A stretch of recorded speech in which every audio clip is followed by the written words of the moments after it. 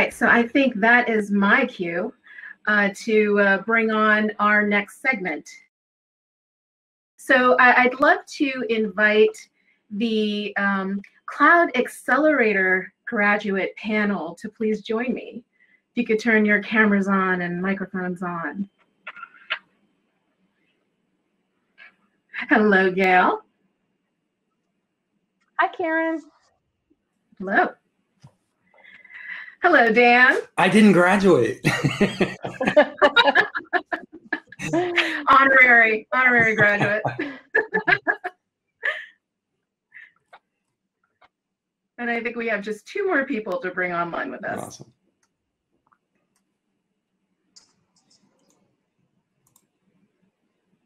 So while we're doing that, why don't I just add some context here. So first of all, a big congratulations to the members of the 4th class of our Women in Cloud Accelerator.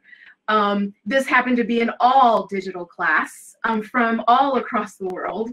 And I hope that you sort of sit in the moment of just proud reflection, because you did it. And it was against a lot of odds. So congratulations.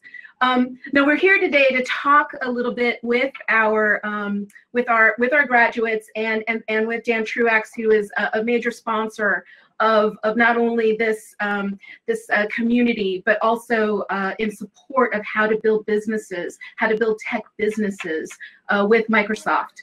The Cloud Accelerator is a major program of the Women in Cloud community. It's basically a 6-month program that helps to guide female tech founders through their cloud transformation.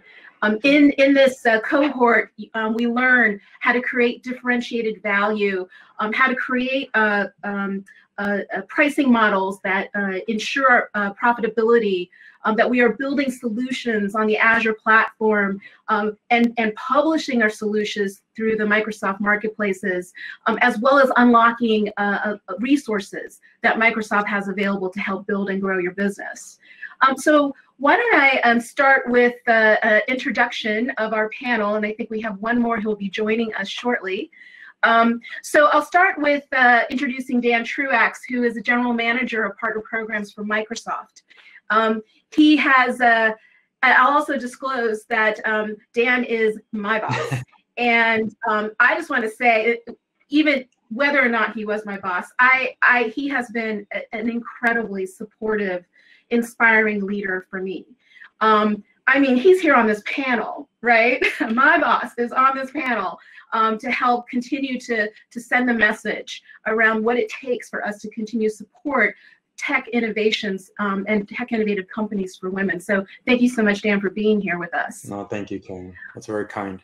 I'd also love to introduce Taisha O'Brien. She is with Seam Social Labs as a founder and head of strategy, and also a graduate of the Accelerator program from the last class. We also see Gail Mercer-McKay, who's founder and CEO of Mercer-McKay Solutions. And Susan's coming online. Hello, Susan. Hi. And Susan, yep. And hi. Susan Sanders, co-founder and chief technology officer for Valeku. Welcome to the panel today, everyone. So let's start with, as a channel leader, you're making significant investments in creating access to customers, investments in technology for Microsoft partners worldwide.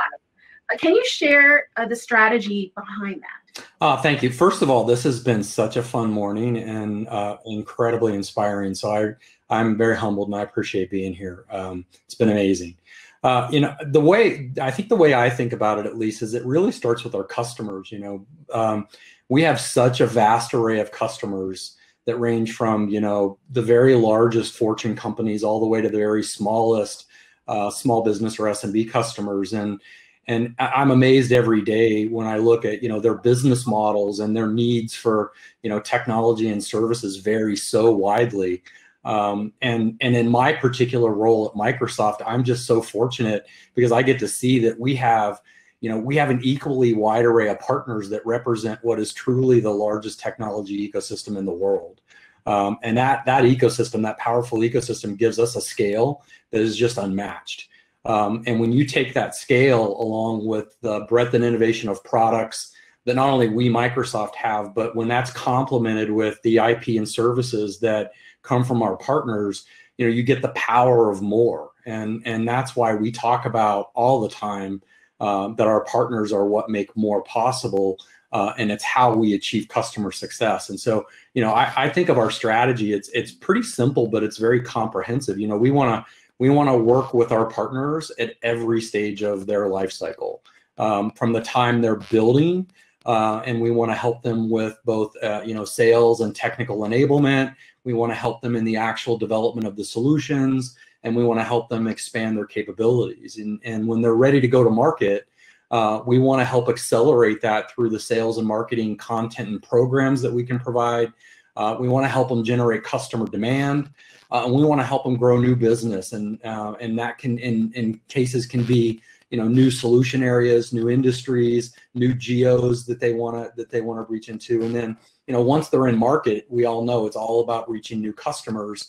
And Chaitra talked earlier about the importance of getting solutions in the marketplace, and that's something we're very focused on, because once you do that, then it all pays off. It's all about selling, and it's all about how we work with partners, whether that's in just the way we try to provide leads or referrals, all the way up through joint selling with Microsoft, where we have partner sellers and Microsoft sellers working together with customers, which has been a huge momentum for us.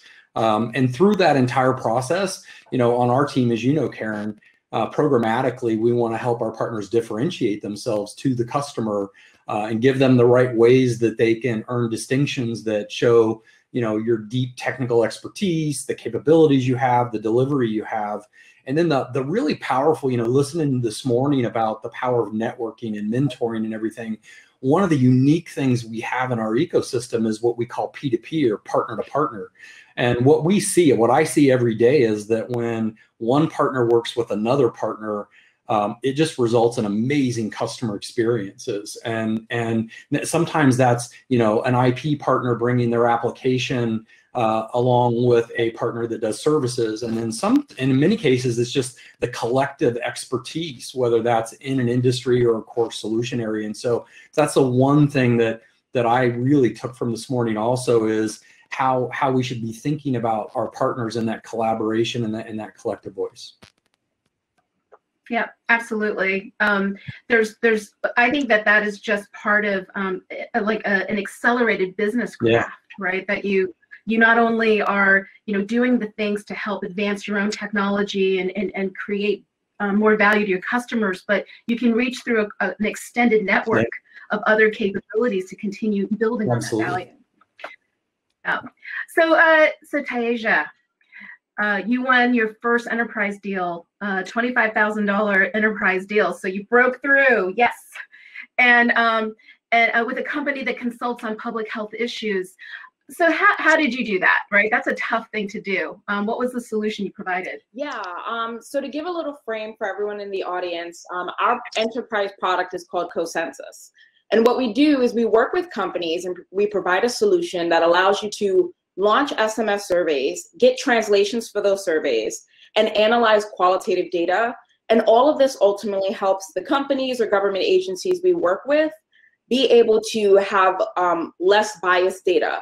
Oftentimes people come to us and they're like, look, we've run this survey, we did it statewide in California, but we realize there's a certain demographic responding, and it's more of a certain privileged community, or more of a community that is on the middle or high income. We want to reach other everyday people. We want to reach the Black or Latinx community. How do we do that? And so our product provides that solution. We worked with throughout the Women in the Cloud program, and when we first came into it, we were just thinking about annual or monthly subscriptions. We were working with much smaller consulting firms. And the Women in the Cloud program really helped us think about the value that our solution provides, how we can position it to be able to sell it as an enterprise tool, and really being able to build it out within the Azure marketplace to say, one, this is why it's valuable, and two, have it in this framework that's a little more sophisticated than when we started. So by the end of the program, we had already been in conversation with this potential customer, but by December, we were able to give them a live walkthrough of the product, have them kind of test it out so they can get a tactile feel. And then by mid-December, they officially closed the deal and said, we want to proceed. And we got our first enterprise customer. So it was a process of having that customer who we've been speaking to for almost 2 months, but really having that solution that they can kind of test out and put their hands on and see how it can have really good outcomes for them and the work that they have to do every day. You are so inspiring. This is what we're talking about, right? This is how women will start to create real economic difference, because we are getting connected into the enterprise, into much larger engagements, and they need us. They need you.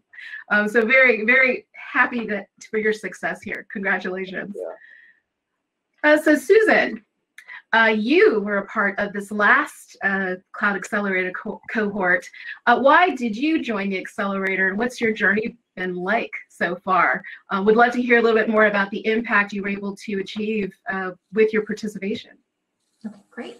So a little bit of background, I'm a co-founder of Veliku, and Veliku is a solution that's transforming the ways that companies are able to communicate, engage with their employees.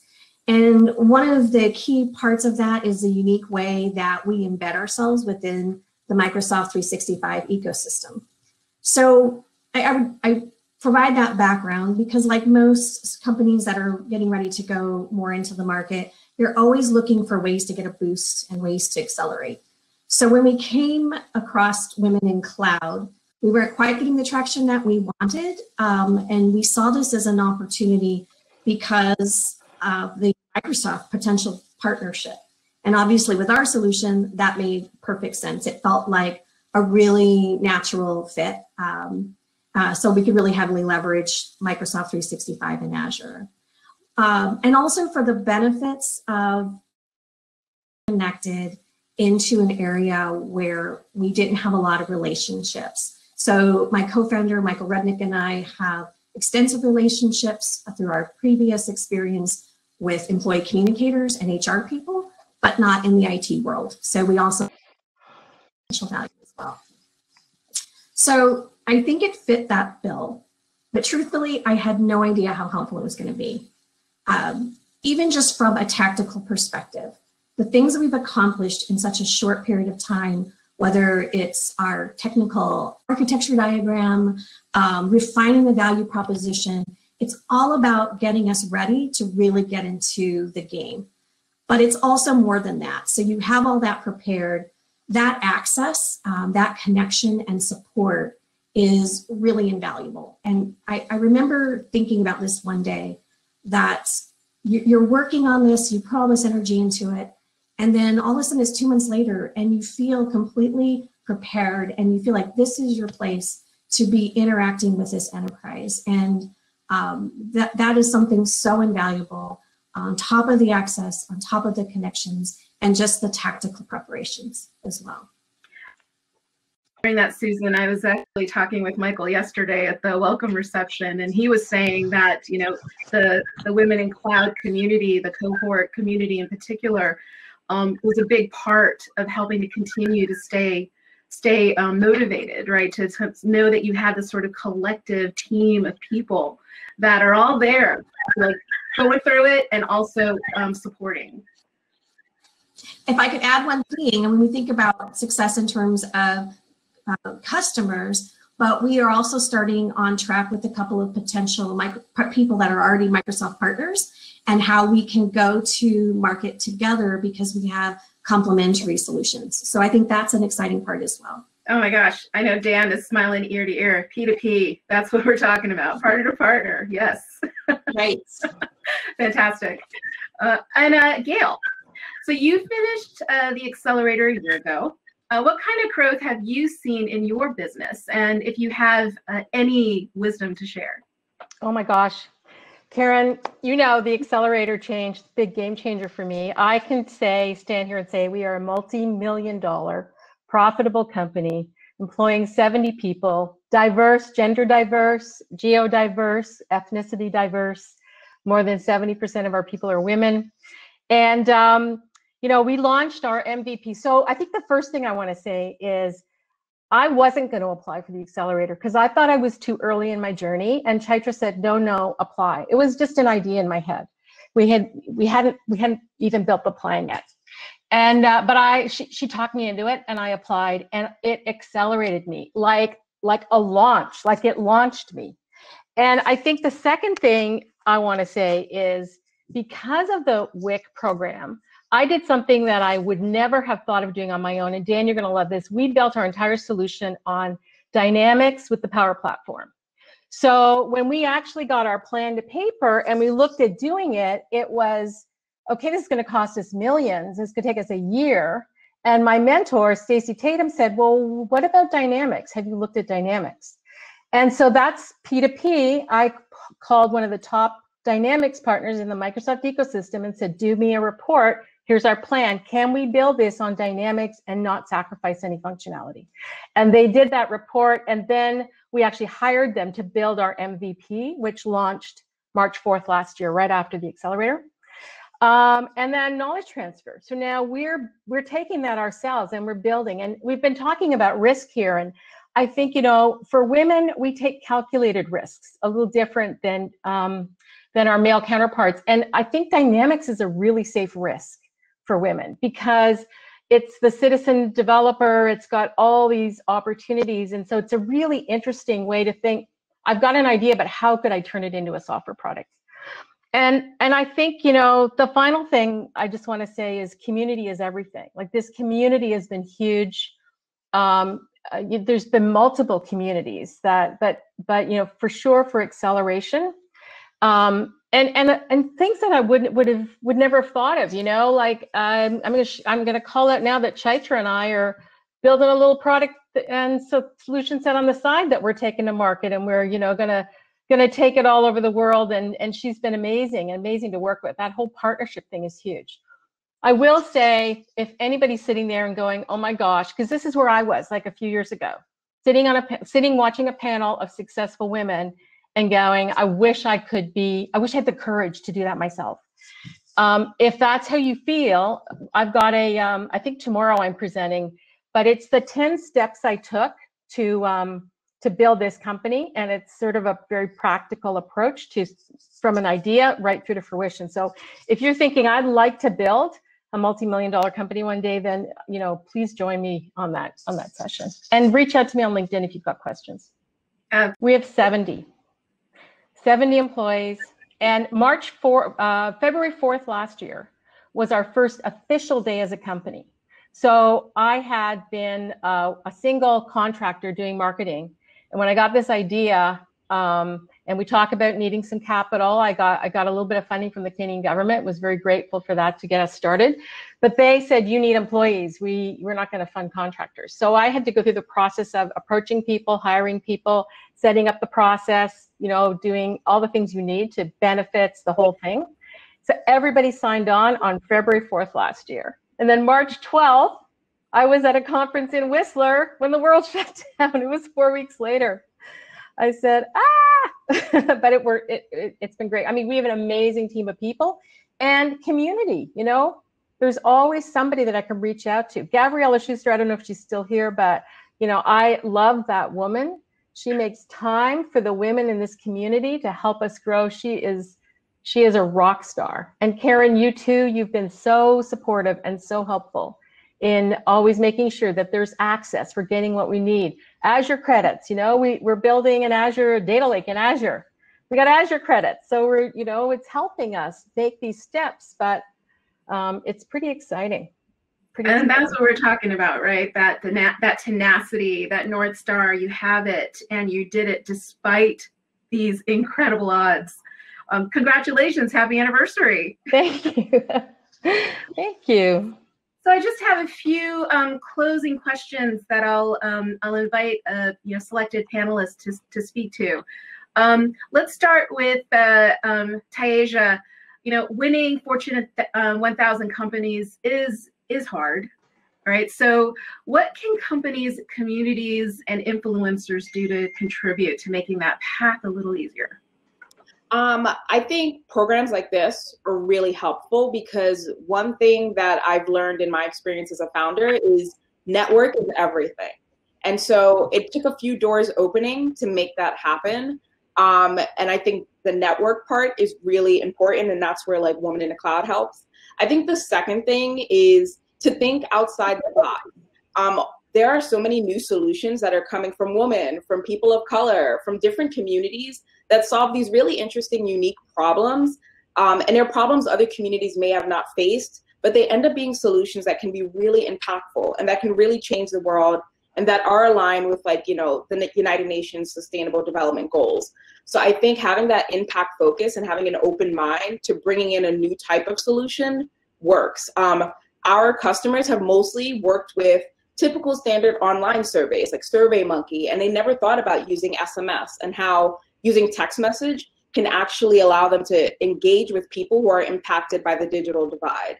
So that was a new way of thinking for them. But once they did it, it really broadened the communities they were able to get data from, get feedback from, and that has an even deeper impact. So I think those two things are really critical and help tremendously for us and other people in the program.